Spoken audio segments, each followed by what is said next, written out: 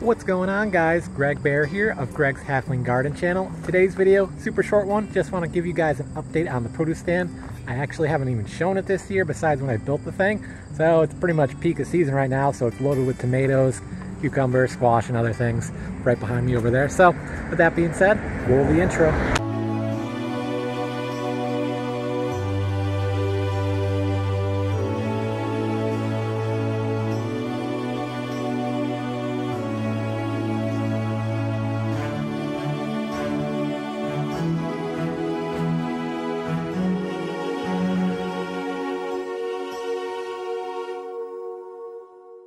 Here it is in all its glory. As you can see, loaded with tomatoes. I've probably sold at least 100 to 150 pounds of tomatoes this year. It's a very good year, even with the blight I'm having problems with, like I always do. Even though they're blight resistant plants, I'm still having a lot of problems with the blight. I did that in another video if you don't want to hear my spiel about that. So yeah, this is what I do here. I save any mushroom containers I get, and my mom also saves them for me, so use those for my large packs of tomatoes. And then I got a local agricultural supply store called Agway where I get these half-pint containers. They're like 9 cents a piece, so it's not a big deal.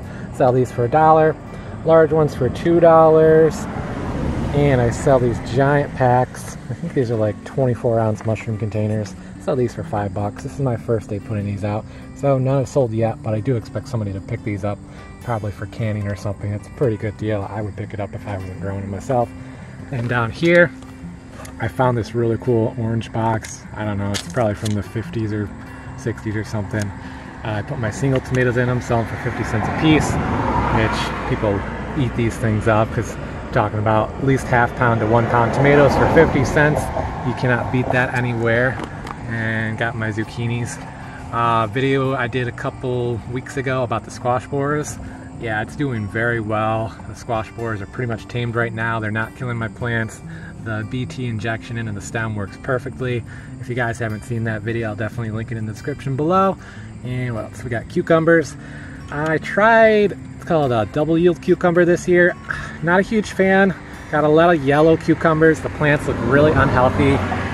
Also, the company I ordered them from, Rainier Seeds, has horrible reviews, so I think that's half the problem.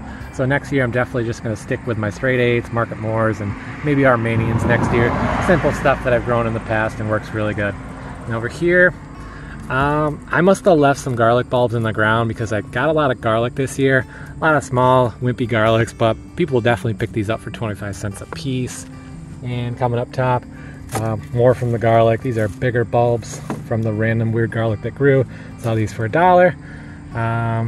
Got a random marigold pot left over and some mums. These are mums from last year. My girlfriend actually split these off from a plant she found on the side of the road into I think like 3 or 4 different plants now, and has grown these since spring and propagated them. They're doing really well. I mean, for a free plant, it's awesome. Selling these for $3 a piece. First day of these are out as well, so once people start seeing this stuff and get the fall fever, I'm sure this stuff will pop off very quick. And I'm gonna do my late summer garden tour and show you guys all my butternut squash I'm growing. I don't even remember planting any pumpkins, but I have at least 2 pumpkin plants in there. I think they're Jack B. Littles. A lot of tiny little pumpkins everywhere coming in. Really excited about that. People at the stand love to pick those up. I sell them for like 50 cents to $1 a piece. Easy money. Butternut squash, I can sell those for probably $1 for the small ones and like $3 or $4 for the big ones. Because I have ones that are probably as big as my arm, or like half my arm, which is huge. What else? I got acorn squash in there. I've got 1 cantaloupe growing as well. And peppers, meh, you'll see. You'll see in the other video when I do my summer tour. Don't want to give anything too away here. And that's the whole produce stand. Looks like it's holding up pretty well. Definitely got to put some more clear coat on it once the season's over. But definitely worth the investment building this thing. Like I said, it cost me a little over $100 to build this, and if I take care of it, put clear coat on it, seal it up every year, it should last me at least 5 years, even though I used regular wood and not pressure treated. Definitely holding up good though. Alright, and that is the whole tour. If you guys enjoyed this content, definitely consider subscribing to the Greg's Halfling family. Become one of my halflings.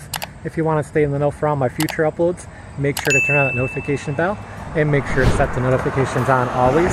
And of course, definitely consider giving the video a like if you liked it. And with that being said, see you guys all next adventure. Greg Bear out.